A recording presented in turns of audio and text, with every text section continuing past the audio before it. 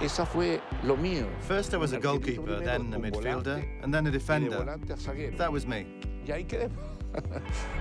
One of the greatest defenders of all time is a Chilean legend, Elias Figueroa.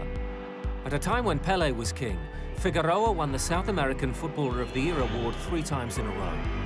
From humble beginnings, he became an international star. Mira, When I began playing football, no one thought anything of it. As a kid, I had asthma and heart problems, and when I was 4, I had a tracheotomy. I was born in Valparaiso, and then we moved to Villa Alemana in the countryside. Because of my illness, I started in goal as it was the only place that I didn't have to run. Then I began to play as a midfielder. I was never an actual defender. I was a midfielder.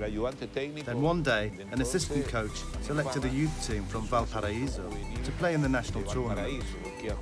He called me in as a midfielder, but the centre-back didn't turn up, so he told me, go and play in defence. I said, no, I won't, I like playing in midfield. But he still put me at the back, and I never left. Y me puso atrás. Bueno, y de ahí no salí más. Figueroa overcame these challenges to establish himself at domestic level with Santiago Wanderers, and then the Chilean national team. The truth is that when you're a kid, you dream. When I was little, I used to dream of playing at this stadium. I used to dream of playing in the first division, playing for Wanderers, especially because I was such a sickly child. As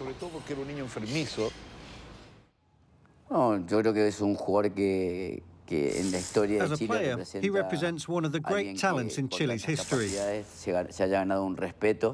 He has a lot of respect, and that's seen across the many clubs in South America that include Elias in their history as one of the best on the continent. So it's a respect that's come through his strength as a player. This makes him the greatest football ambassador in Chile's history. Having appeared in 9 FIFA World Cups, Chile are no stranger to football's biggest stage. Many talented individuals have proudly worn their red shirt, but none have ever matched Figueroa's achievement. He appeared at 3 World Cups.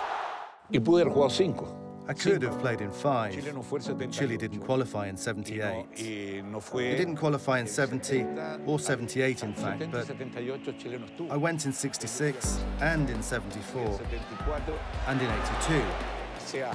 So the logic is that I would have gone to those 2 World Cups that Chile missed. 5 World Cups, but I played in 3. And that would be a dream come true for anyone. As La Roja seek to establish themselves among the world's elite again, a new generation of Chilean heroes are being born. But former captain Figueroa remains an icon. And last year, his former club, Santiago Wanderers, named their renovated stadium in his honor. It makes me and my family proud that it's named after me. I've got a 6-year-old grandson called Elias Figueroa, and he always says, Grandad, we both have a stadium.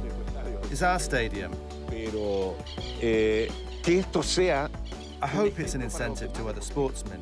It makes me proud, but it should serve as an example around the world for stadiums to be named after that country's athletes. And he's hoping his achievements continue to inspire. Who would say that a defender like me, because I was a defender, would take the title of best player in South America from Pelé? And I won that award 3 years in a row. Who would have thought that the little kid from the block would take the title away from Pelé? So I say that nothing is impossible.